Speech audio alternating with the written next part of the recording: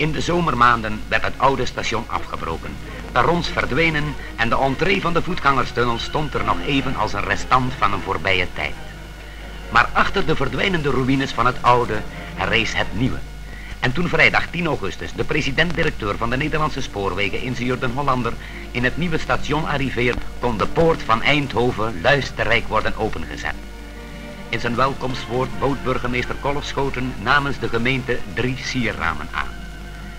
Het beeldhouwwerk van Willy Mignot werd aan de Nederlandse spoorwegen namens de Eindhovense fabrikantenkring aangeboden door ingenieur F. Philips.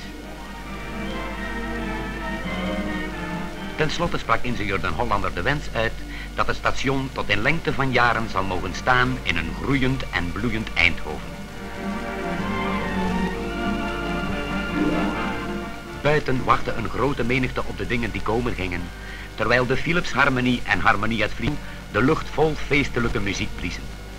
Ingenieur Den Hollander hees de vlag op de hoge toren.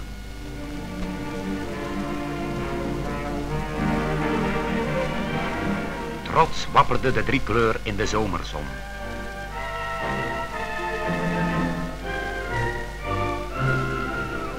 Direct daarna werden aan alle masten van de kolonnade de vlaggen gehesen. Deze vlaggen waren een geschenk van de burgerij. De genodigden begaven zich naar de restauratie om